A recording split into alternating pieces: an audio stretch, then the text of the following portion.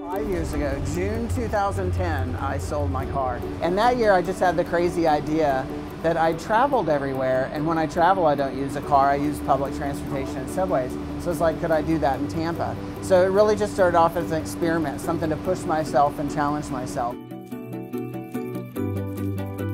One of the things I love about it is I get to read, and so I always have a book with me. I've learned never to travel without a book. I feel I get to work not stressed out. You're relaxed and peaceful, and I've had time to read and think and process rather than be driving in the car. So actually giving up the car was more freedom for me, and I found I enjoyed myself more.